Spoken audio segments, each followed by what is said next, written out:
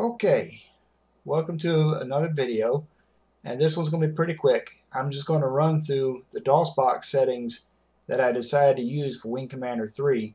So I'm doing this a little bit out of order, but I'll basically upload this before everything. But one thing I had to do is I actually had to play a couple of missions and figure out what the ideal settings were in DOSBox. So anyway, once again with GOG, if you're using the Galaxy client, this is the path that your game will be installed in by default. So another thing I want to also bring up is my current system specs to kind of give you a comparison, basically, to let you know why I'm using with this system. So if you have a slower CPU, you might want to up your CPU cycles, or if your CPU is extremely fast, because I do have a fairly older CPU, you might want to lower the CPU cycles. So this is what I'm running. I'm just running an Intel Core i7 at about 3.5 gigs with 8 gigs of memory. Pretty cutting edge, about 7-8 years ago, something like that. It's kind of old, but you know what? It gets the job done.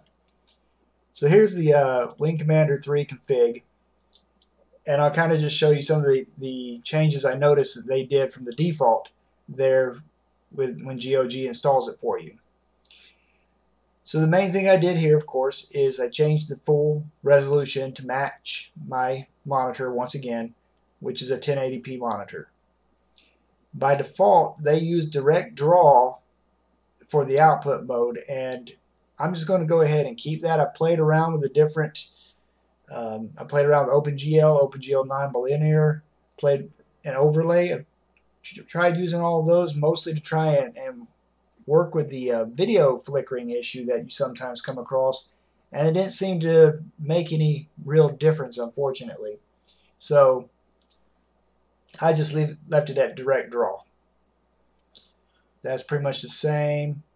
Once again, aspect ratio true. Scalar normal 3 times, so it will still be pretty close to the original game as far as that's concerned.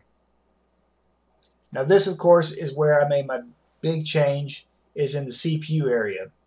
So I changed the core to dynamic, and the cycles, I noticed if I set it to fixed cycles of 100,000, that seems to be best for the video performance, because if it's too fast, and I believe before what they had it set to by default was max, so if I had it set to 150,000, sometimes you get this crackling sound, like the sound just starts to cut out a little bit, and that's kind of annoying to me.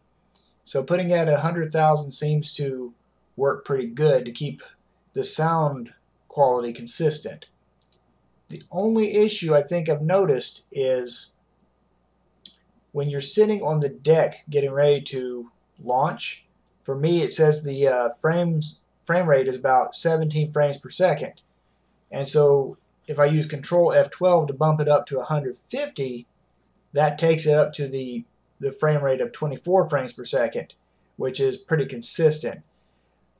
Having said that, after you launch and get out of the hangar, everything kind of goes back to a frame rate of 24 anyway, so it's kind of a give or take, really. You could just bump up the cycles 50,000 once you're sitting there in the hangar, or you can just leave it at 100,000, which is what I'm pretty much going to try to do from now on, because I think that seems to be the most balanced approach. But if you do want to up it, perhaps changing the cycle up or down to 10,000 instead of 1,000 by default, maybe something you want to do. And the rest of this is pretty, standard, like with all my other Wing Commander videos. I changed the sound rate to 48,000, and then I pointed my MIDI config to 1. In this case, I'm using my Roland SC-88VL to do the MIDI playback.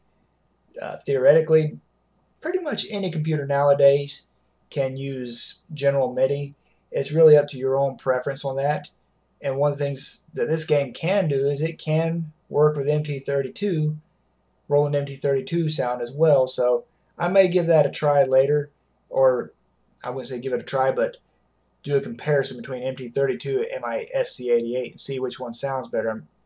I mean, I assume the SC-88 is just going to sound way better, but it might be interesting just to do that little quick comparison to see who sounds like what, basically. But if you want to use a MIDI device, set your MIDI config to 1. Other than that, Sound Blaster, set that to 48,000 on the OPL rate again. Skip, skip. And then the joystick type I set to FCS for Thrustmaster. And that's pretty much the only changes I did. But yes, I think the most important setting for everything really comes down to this CPU setting. That changing that cycles to a fixed rate will probably resolve most issues you may have with either the crackling sound or things of that nature. Other than that, I haven't had too many tweaks I had to do to the game to get it to run properly. So this seems to work for me. Anyway, that's it for now. I'll speak to y'all later.